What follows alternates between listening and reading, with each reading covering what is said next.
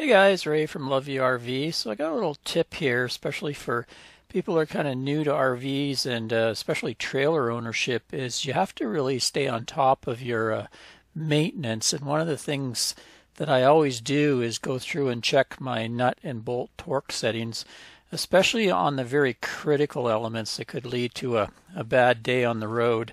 Also, you don't want things loosening up because loosening up kind of leads to things wearing out that shouldn't wear out. So I'll kind of go through in this video and let you know the things that I check at least once a year.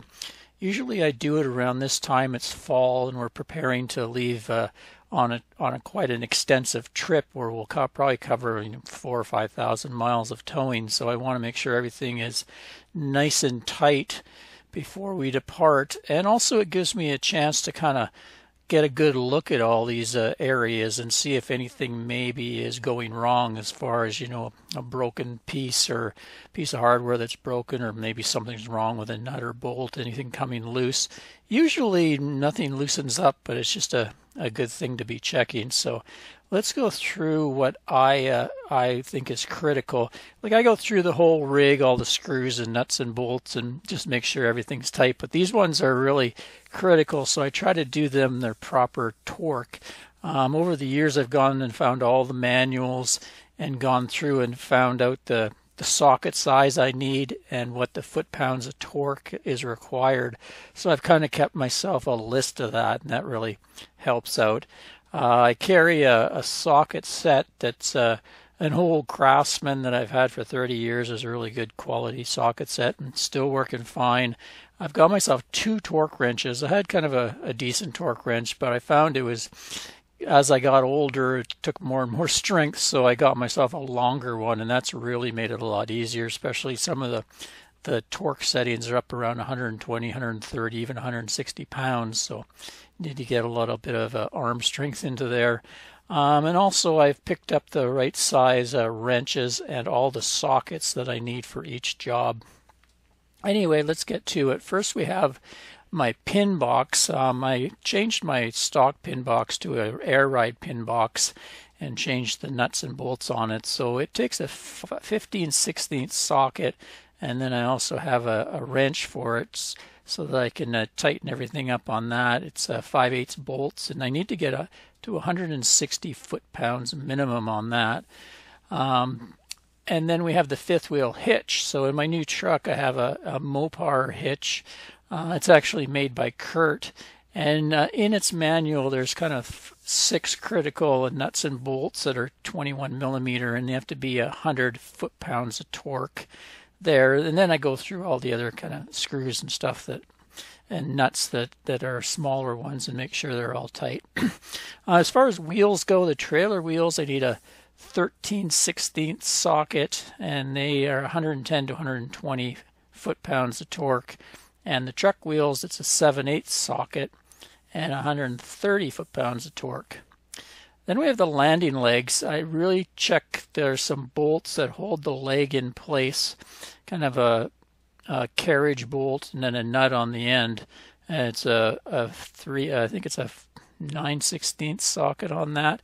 And it only needs around 10 or 18 foot-pounds of torque, but I just want to make sure that's not coming loose, because it'd be horrible to have one of those legs start to rattle around in there. Underneath the trailer, I check the axle U-clamps. That's a pretty important one too, because if they get loose, then your axles start floating around and all sorts of stuff happens. Other parts of the mechanism will get more stress on there, and something's going to bad happen if they come loose.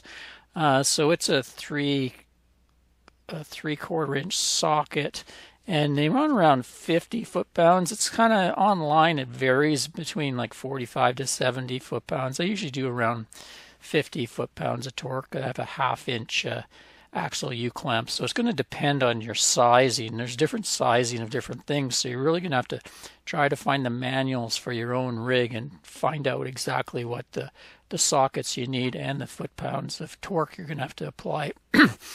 The equalizer and shackle nuts, I didn't do that too long ago, put new equalizer and shackles, so they were a 13/16 socket, and the manual said 30 to 50 foot-pounds of torque. They're kind of a locky nut on there. also the axle, kind of the hub bolts that hold the brake on, or 11/16 socket, and same thing, 45 to 70 foot-pounds. I usually do about 50 on both of those. And then I usually, at the same time, I'm going to be doing repack my bearings and check my brakes. So I'll have the wheel off and the hub off, and when I put it back, I'm going to have to torque. That's called the axle, the hub castle nut. It takes an 1.5-inch socket, and you do it up to 50 foot-pounds of torque, and then there's kind of a procedure. You back off the nut, then you kind of do it up by hand to snug, and then you kind of put the cotter pin in. Mine actually has a kind of a cotter thing that kind of goes across the nut. But anyway, I kind of follow what it says there as far as how to do that. Anyway, that's my major really critical areas. That any of those things go wrong, it's going to be a bad day. Something's going to fall off, or you're going to maybe have an accident. And like I say, all the other stuff, there's some stuff on the slide. There's some bolts and stuff that hold the slide in and out bars that come in and out. They're geared and stuff like that. So there's bolts around there I check, and there's some shear pins that I check. Just a really good inspection, and I make sure nothing has come loose as far as nuts and bolts there. I have a bike rack on the back, same deal with that. I kind of check all that on all the underbelly screws. They're kind of tech screws. I make sure they're all in place as well. Anyway, I thought I'd just give you that little tip, because you really can't trust a lot of mechanics and dealers that are doing, because they're in business, and their speed is a thing to make more money. Because I've taken my rig in and had tires changed and stuff like that, and I've watched, and they're just coming with their electric air guns. It's just rap. I hardly ever see one pull out a torque wrench unless I specify saying I would like it torqued to whatever settings. So I've had them back. Like when I first got the trailer, I checked the lug nuts, and it was way under torqued. So you just got to really count on yourself and make sure everything's tight. Anyway, till next time, Ray from loveyourrv.com.